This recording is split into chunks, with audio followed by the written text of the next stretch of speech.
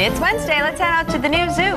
Daniel, Feast with the Beast event is coming up on Monday, and it'll feature some great restaurants. This is Michael Catania from Plae Bistro now joins us live, along with Mark Semro from Jave Roasting House. And good morning to you both. Good morning.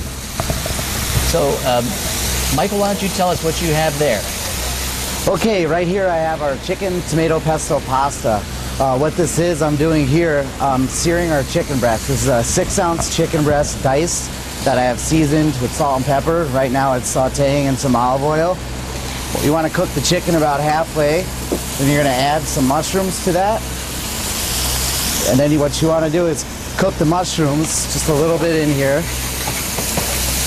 And once you have that going for a little bit, you're going to deglaze the pan with a little bit of white wine.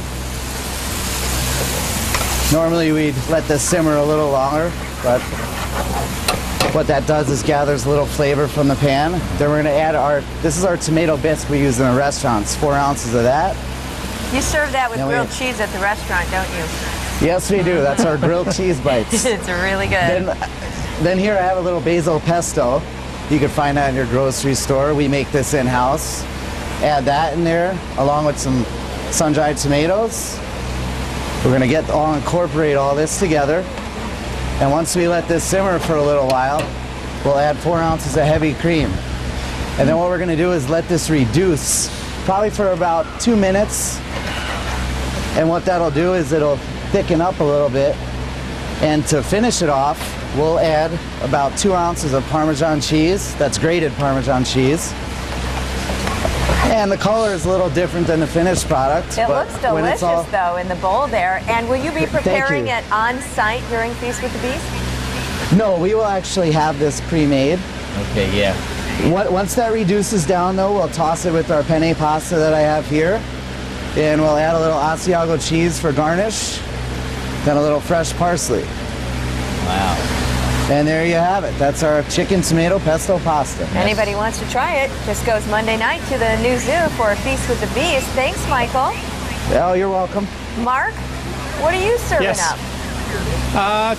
Today we just brought out a couple of our coffees, and for the actual event we'll bring a variety of different coffees and teas, either hot or cold, depending on the weather for that night.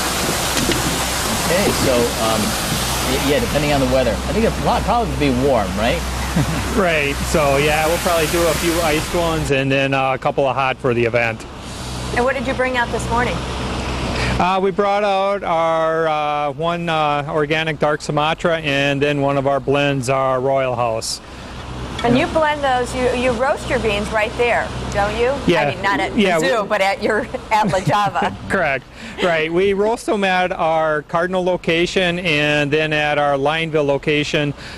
We don't actually roast there, but we actually added food to that location. So you can actually come out for breakfast or lunch. Very good. And in between you two guys is edible arrangements, and they'll be that out is there. correct. They'll be out there as well. And a couple of nice bouquets there for us, right? Right. We've got one that has lots and lots of pineapple, and another one that has cantaloupe, honeydew, strawberries, pineapple, and grapes. Looks mouth-watering to me. Gentlemen, thank you so much. And people at home who want to try all those can go to Feast with the Beast on Monday night. Thanks, guys. We'll see you then. Thank you.